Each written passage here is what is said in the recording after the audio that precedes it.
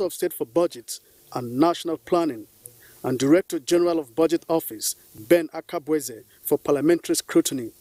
The minister gave a highlight of Nigeria's current debt profile. As of 30th of December 2019, the total domestic debt stock was 18.378 trillion naira. As at the end of December last year, the total stock of the external debt was 9.022 trillion.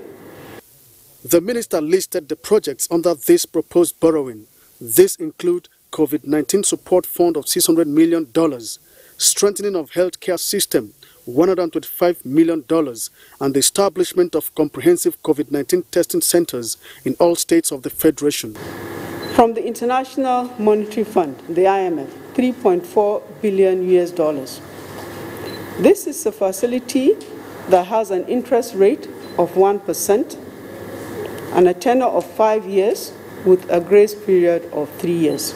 The COVID-19 pandemic that's ravaging everywhere, I think we need to revise our budget, and the funding has to be provided. The minister and her team also appeared before the Senate Committee on Finance, this time alongside the Accountant General of the Federation, Comptroller General of Nigerian Customs Service, Chairman of the Federal Inland Revenue Service, and the Nigerian National Petroleum Corporation, where she briefed the committee on the rationale behind the revised medium-term expenditure framework 2020 to 2022 and fiscal strategy paper.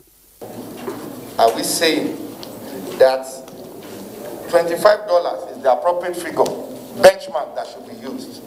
We wanted to be conservative, and we projected a lower price for the whole year of $25 per barrel. Why is Nigeria cost of production of a barrel of crude oil is the most expensive in the world? Security is quite a huge chunk of the cost that we see, whether for the OPEX or for the CAPEX. The minister also informed the committee that the federal government has cut down on expenditures of most of its ministries, departments and agencies.